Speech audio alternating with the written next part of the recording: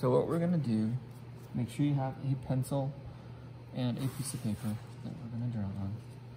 We're gonna do a simple format. We're gonna do two. Well, actually, no, we're just gonna do one today. I think, yeah. All right. Because we're doing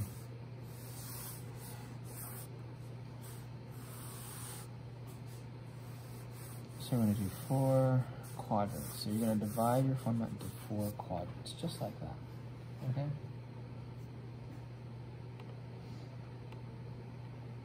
And just 4 quadrants, just like this. Okay.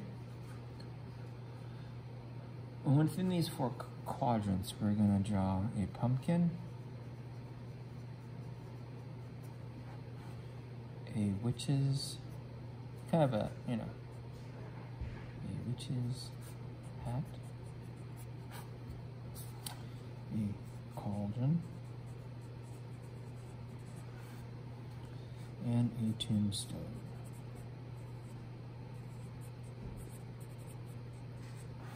Okay, so these are 4 drawings that we're going to do in 4 quadrants.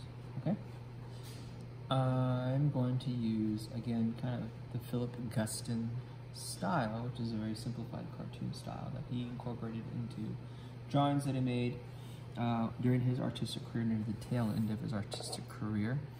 And they usually had a social commentary, but we're gonna not do that. We're not going to have the conceptual idea of commenting on politicians and their policies, but we're actually gonna use this kind of simplified style in these drawings of 4 things from Halloween, because we're in the month of October. All right, so in the first quadrant, we're going to do a pumpkin. Okay, so what I'd like you guys to do is just kind of watch how I approach this, and then you guys can proceed into each quadrant. So in here, I'm going to draw kind of a elliptical sphere-ish looking thing, just like so. All right. And then what's interesting about pumpkins is that they have these little sections or seams or ribs. And so we're going to draw those. We're going to draw this as if we're looking at this from a 3/4 view, where we can see a little bit at the top and we can see the sides. Okay. So I'm going to draw like these little ribs, and using lines kind of, and searching lines to describe those little ribs. I'm just doing this quickly.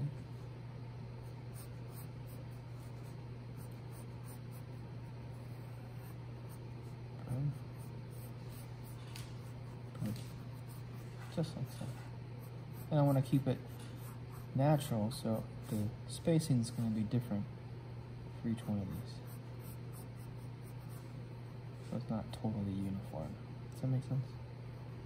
I don't want it to look totally uniform. And then at the top here, we're going to just draw, you know, like a stem broken off. We're going to use this kind of broken line here, just like so. And then to keep it in kind of that cartoony Philip Guston style, we're going to just show little hatch marks. We're going to thicken up the lines to show direction and movement. Thicken up these lines to make it more cartoony.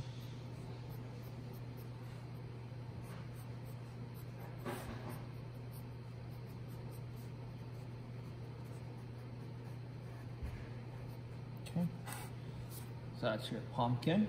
And you can make it into a jack-o'-lantern if you'd like. Jack-o'-lantern carved in there. Because right now it's just a plain old pumpkin. Okay. Boom. Okay. So draw your pumpkin, please. Okay.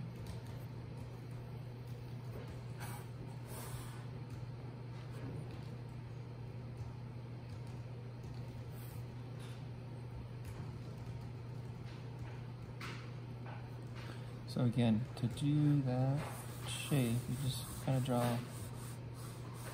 an ellipse, right? And then start building your ribs this way, right?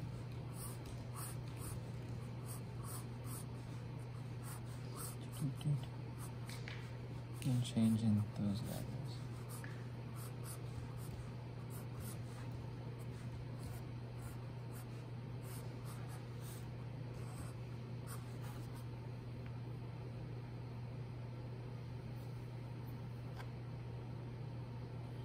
And this gives it the illusion that it's a three-dimensional shape on a two-dimensional plane. Fun stuff. I haven't decided if I'm going to buy a pumpkin or make a jack-o'-lantern because we're not going to have trick-or-treaters. Or maybe I'll make a trebuchet or catapult or crossbow that shoots Snickers bars. I don't know. Who knows? I don't know. I have a gigantic carpet tube right now that I might use as a candy chute, but I don't think we're supposed to encourage trick-or-treaters this year. COVID times, man. COVID times. Right, Quinn?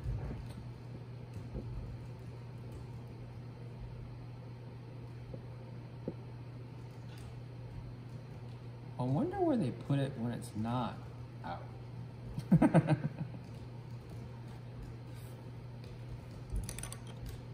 Exactly.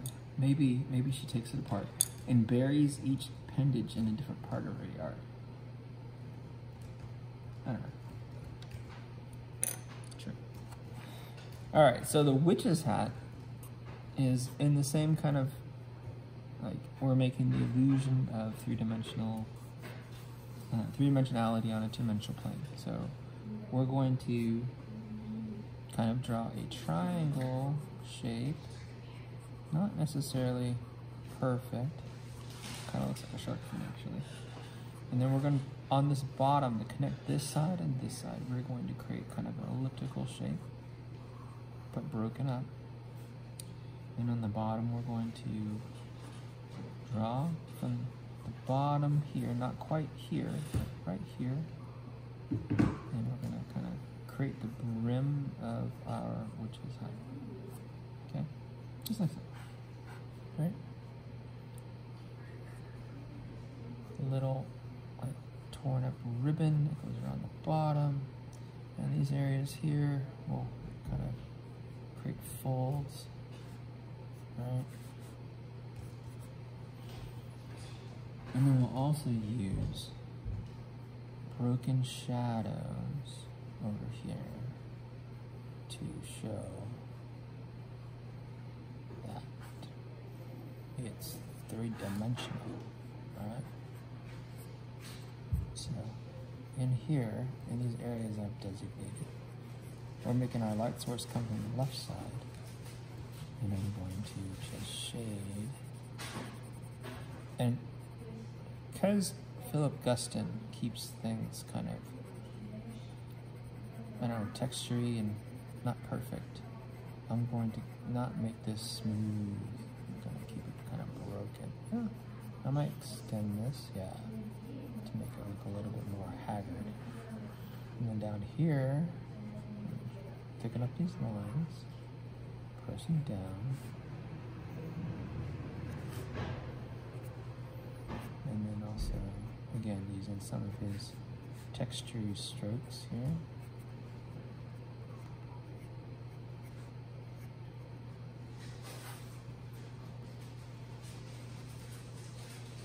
Just like so. He was a very controversial artist because of his subject matter. You know, he had a lot to say. His later work wasn't necessarily as accepted as his kind of Renaissance figurative painting or abstract work. All right. Which is that?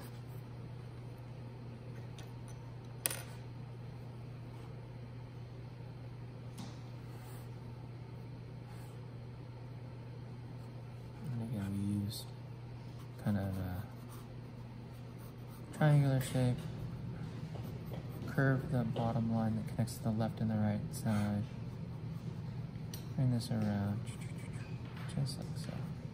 Okay. And that's how we started.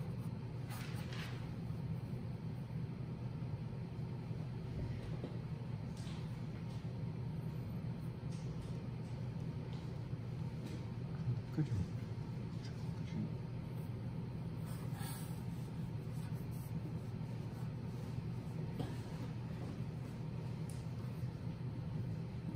I don't know, back in the day, people used to send not just Christmas cards, they also sent Halloween cards to each other. And they've kind of gone out of fashion, which makes me very sad, because I've seen some really cool classic Halloween cards. I've also seen some really scary Halloween cards. Scary in the sense that they used, you know, photographs of children in homemade costumes, and homemade costumes from like the 1920s were the most frightening thing I've ever seen. I don't know if you've ever seen any horror movies like The Hills Have Eyes or anything like that, but those horror movies have nothing on classic handmade costumes from the 1920s in America. They're the most frightening and scary looking things you've ever seen.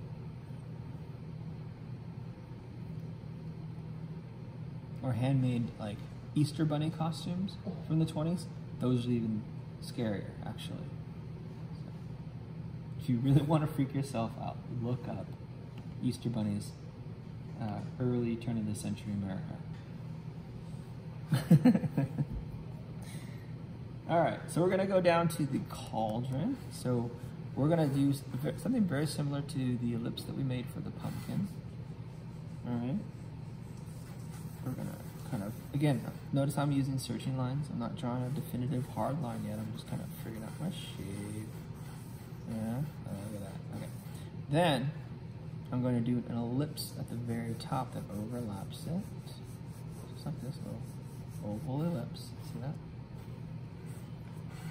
And some little feetsies. Let's just figure that out. Let's pull this down. Is that symmetrical? It doesn't have to be entirely. And then I'm going to combine these shapes, the ellipse and like my little sphere shape, a little squashed sphere shape. I'll combine them just like that. See that? Then I'm going to make another ellipse on the inside of the first ellipse I made, just like that.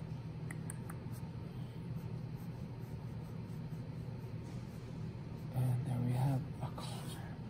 A really kind of, cliche cauldron, where they make potions and brews and things like that for like I don't know, for potions class in Harry Potter. Harry Potter. Alright. The leaky cauldron. Right? Oh my gosh. Put it on, and you put a little fire underneath it.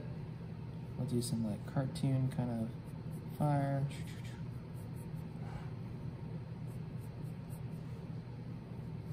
Which kind of looks honestly like leaves. Just like so. And then what we're gonna do to, cauldrons aren't white. They're usually what? Iron black. So we will put some lines here that represent a reflection of light.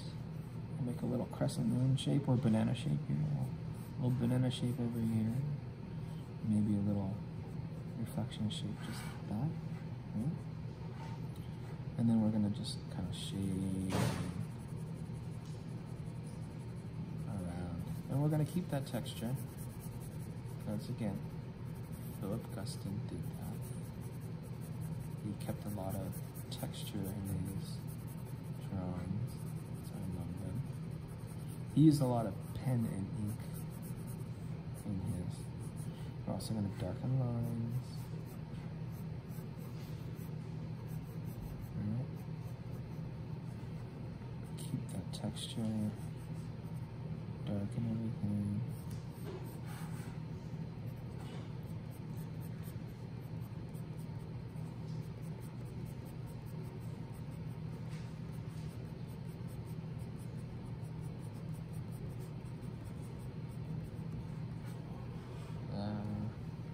we can put some, you know, wisps of faux steam coming up, you know.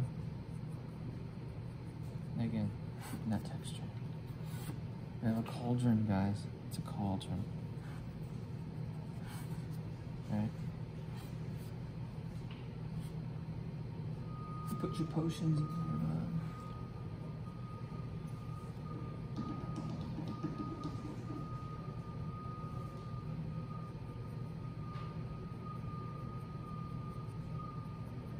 Boil, boil, and bug.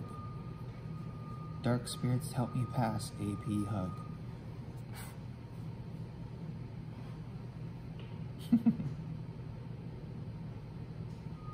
Yeah, that was a terrible joke. I'm sorry.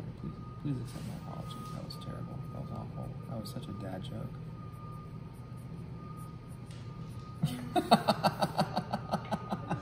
It was a full-on dad joke.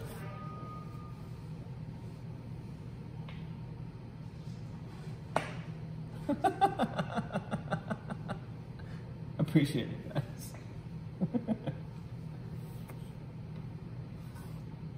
I down. Oh boy. Oh boy.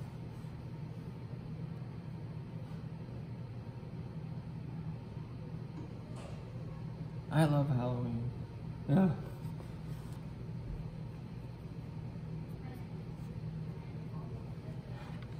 So my costume this year is it's something I've worn a lot for many years. I'm gonna actually, you'll see it in Zoom. I'm gonna be Russell from Up. I'm dusting off that costume.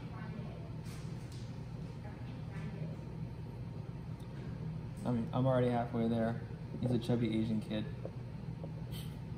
Done.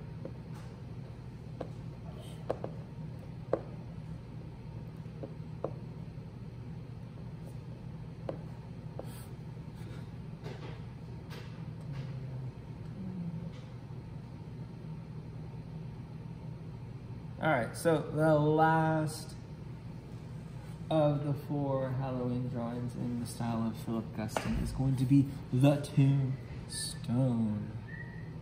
And tombstones come in a variety of shapes, sizes, and motifs, but we're gonna do kind of like the typical, the curved top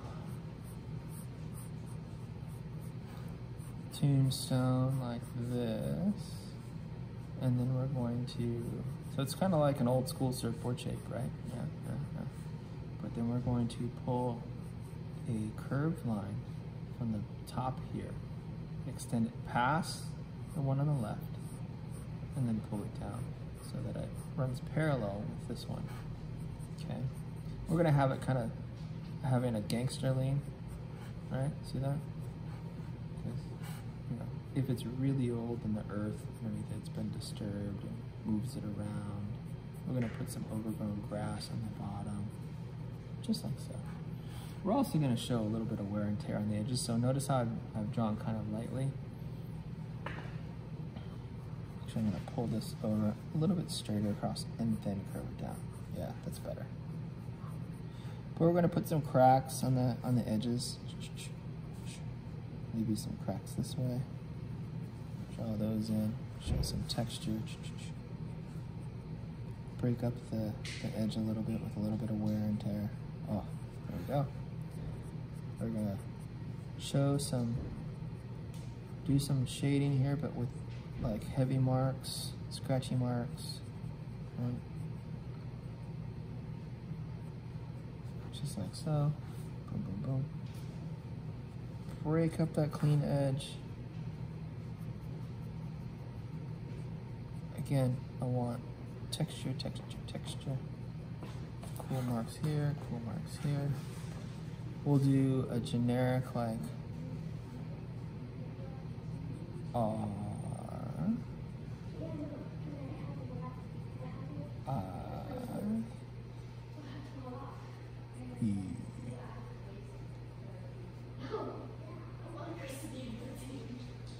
Okay, there we go.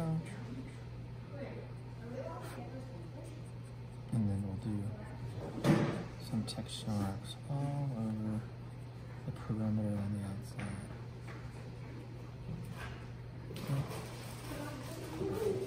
In the style of Philip Guston.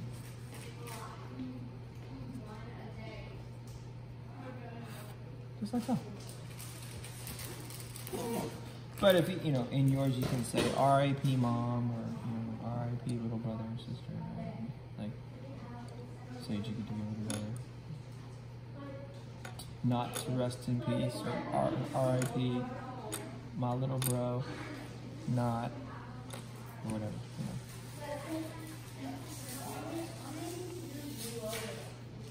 Or R.I.P. goldfish.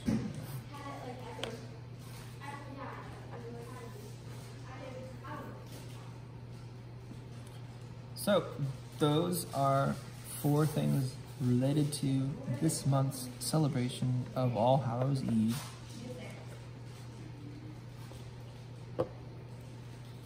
I love this. And then we can also make these into little cars or whatever, right? I'm gonna do some texture down here. Yeah, oh, I like that. Yes. Yes, yes, yes, yes. Yes, yes, yes, yes. Again, in Philip Guston style.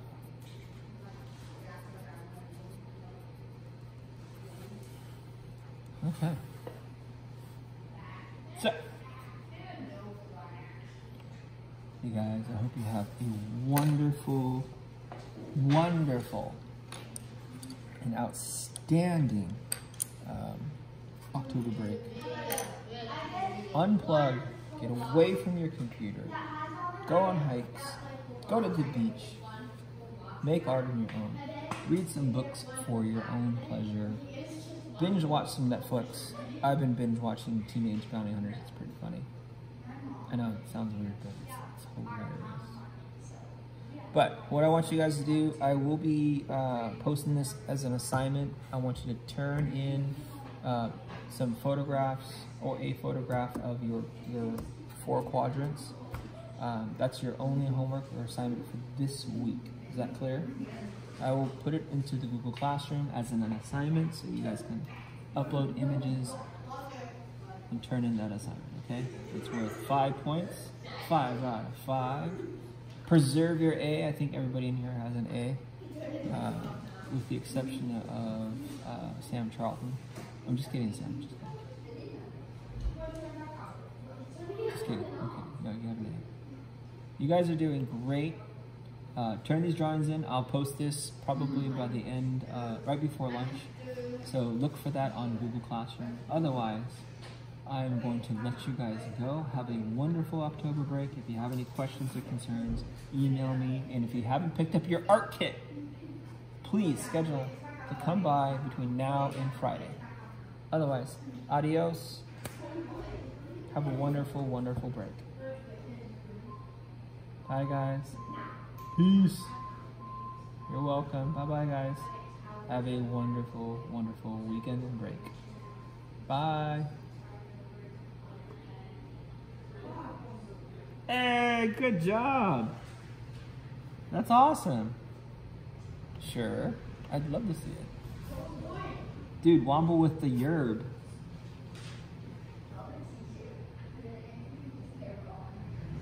You can come by today or Thursday or Friday, anytime. Yeah, I'm in room 41. Just come by. We'll go to room 40 and pick it up. You're welcome. Bye. What's up, Giselle? That looks... It could have. It could have gone very political. You still can. I'm not going to judge. Even though I'm a teacher and a person of color in the state of California, and I'm part of 3 unions, you probably can guess what political bent I am.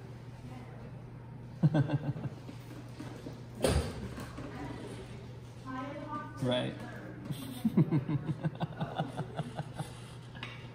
Did you have fun? That's okay. Oh, that's okay. That's okay. It's a drawing. Yeah. Absolutely. I like, if you look at some of his drawings, it's got all this really fun texture, it's really playful. Even though it's got, like, he was a real strong critic of Richard Nixon in the 60s and 70s. So, yeah.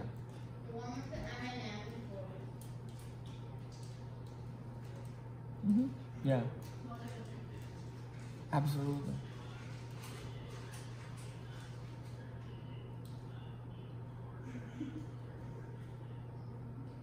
Absolutely. I'd love to take a look at it. Please. Yeah. You're welcome. You too. Have a wonderful break. Take care.